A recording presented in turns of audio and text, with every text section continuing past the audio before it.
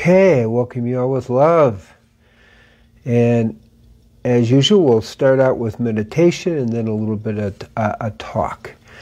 So the technique of meditation: sit quietly, witness what goes on, repeat the mantra, which the one I give you, or if you have your own, that's fine, is Yod on the in-breath, Hey on the out-breath, Wah and the in-breath, Hey and the out-breath.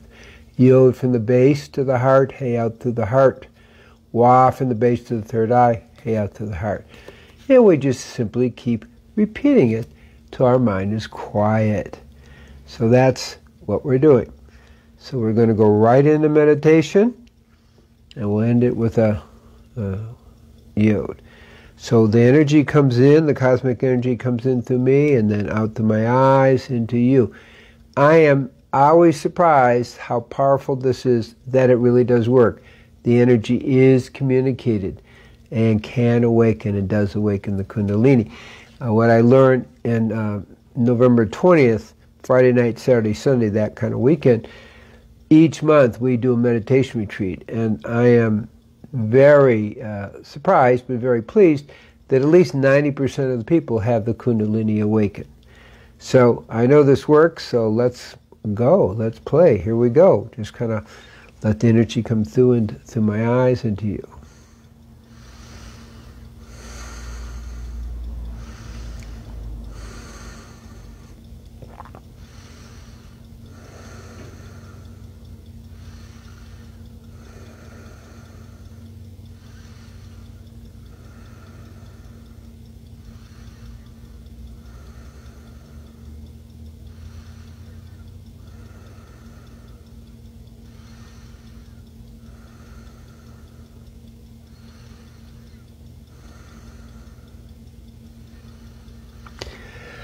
Yo.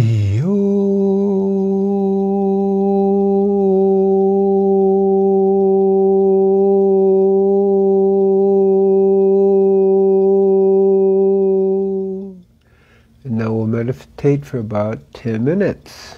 Here we go.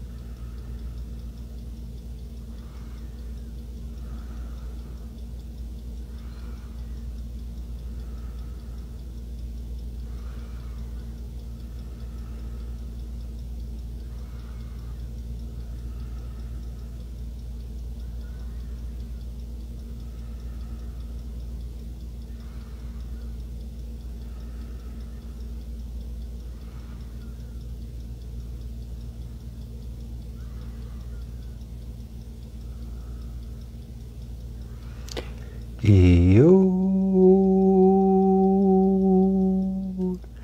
Slowly come out of meditation. So the theme here today is return. What is it that we're returning to? We're returning to the truth of who we are. We're returning to the self. Returning to the awareness of God in all things. That return is what allows and what will allow the world to also return to God. It's one thing to worry about the globalists, blame it all on them, but that isn't what's going on. When we choose to return to our own soul, when we choose to return to the one in all things and see the one in all things, then the whole world, if there's enough people, the whole world will return to God. And everybody does it in a different way. That's okay. That we're not talking about only one way. We're talking about return to God. And at that point, the power of forces that want to enslave us, going all the way back thousands of years, will be in it. We're always in this struggle. You know, the forces are always trying to enslave the people. And Nimrod was the first one after Noah was trying to enslave the whole world. Abraham, the boundary crosser, which is what we need to be, the one who saw God, experienced God externally and internally, big breakthrough, because people knew of a cosmic God, but not an internal God. That Abrahamic energy defeated Nimrod. You know, Abraham went into hiding for 19 years, but eventually he had to meet and confront Nimrod. Nimrod says, "Don't you know I'm the Lord of the world?" And so, and Abraham says, "Oh yeah, okay, tomorrow make the sun rise in the west instead of the east." Well, he completely defeated Nimrod directly, but then Abraham, he threw him in the furnace, but Abraham didn't burn. But he did realize he needed to leave the area because that wasn't going to work out so well. But ultimately, Nimrod is defeated. Nimrod, the capture of souls. And Nimrod keeps being reincarnated. Some people think Nimrod will be the, quote, the Antichrist, be reincarnated as the Antichrist. But as long as we return to the self, as Abraham did, and know the truth of who we are, we ultimately can't be enslaved. No New World Order or globalists, whatever you want to call it, can stand against the truth of God. And even in the end of the story, many of those people will wake up to the truth of God in their lives, because that is so delicious, so wonderful, so powerful. It is actually the real source of power, that non-causal love, non-causal joy, non-causal peace. That's the real source of peace. That's the real source of joy. It isn't how many people you can dominate or how much money you accumulate. That's not what we're talking about. It's return to the self. And that power of awakening is the big return. It's my personal belief that this big return, we're going to see more and more of it happening. It's even starting now, but in the next year or two, I think we're going to see something very, very profound, where all this stress that's happening, the COVID lockdown, this, that, the other thing, it's like return to the self. Now, when you really return to the self, as I write in my book, Into Nothing, the first 33 years of my life was spent trying to understand the mystery of death. And after having the spiritual energy, Ruach HaKodesh, Kundalini awakened, it got clear to me the self is immortal. There may be a death of physical body, but the self is immortal. When you really get that, I mean, when you really get it, okay, that's the place where fear goes away. That's the place where fear goes away. We're not worried about COVID. We're not worried about this, not with death, because there's no death for the self. The self is immortal. And that's the big return. When enough people get it, then the whole world will become a shining light of the divine. So people interested going a little further, we do, you have my book, Into the Nothing, Spiritual Autobiography, and you can get it at a variety of places. You can get it on Amazon, but really you can get it from drcousens.com, or you can get it from treeoflife.mn.co. You can get it, those are kind of main places that all refer you to the next kind of place where you can get it directly. So, the big return. May you be blessed that you have the big return in your life. Hope to see you November, weekend of November 20th, as we get more and more involved in the big return. Peace be with you. Shalom, shalom, shalom. Om Shanti, Shanti, Shanti. Om Adakyo Asan. Aho.